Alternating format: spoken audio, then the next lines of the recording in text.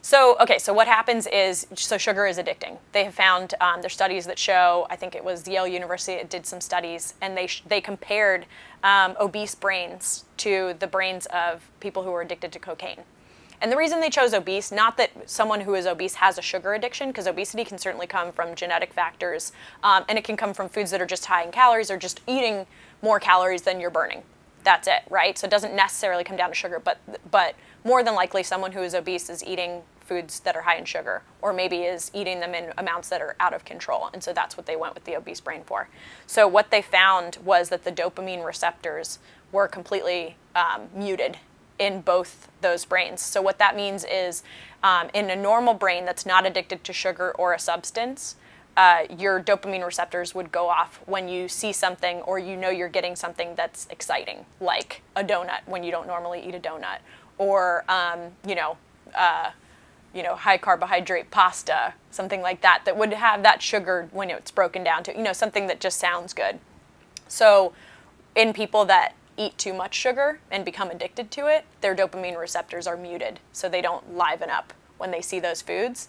So what that turns into is that those foods, when you're used to getting them constantly, you have to keep having them. It's kind of like a fix, much like an addict.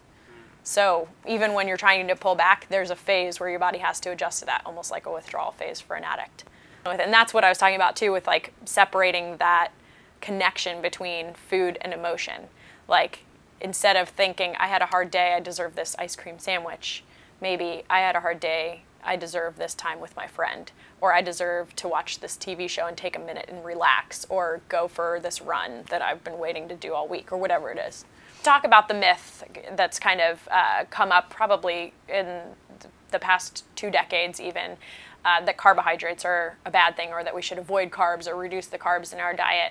They're definitely not bad for you, and I think I want to address that specifically with the youth, because we need carbohydrates. They give us energy, they fuel our daily activities, they give us brain power. You couldn't function or think properly without carbs in your diet on a daily basis, especially if you're athletic, especially if you're doing exercise on a daily basis. You need carbohydrates. I think what the issue though was, for a while, and what kind of sparked the trend to go to no or low carbs, were the type of carbs that people were eating. So I think that a lot of people chose, refined, packaged carbohydrate options like white bread versus whole grain bread, or sugary, refined cereals versus whole grain options, things like that. White rice versus brown rice, white potatoes versus sweet potatoes, that sort of thing. Sweet potatoes are like kind of the whole grain option of a potato. So I think what was going on was the ramifications of choosing the wrong carbohydrates caught up to people, and so then carbohydrates got a bad rep.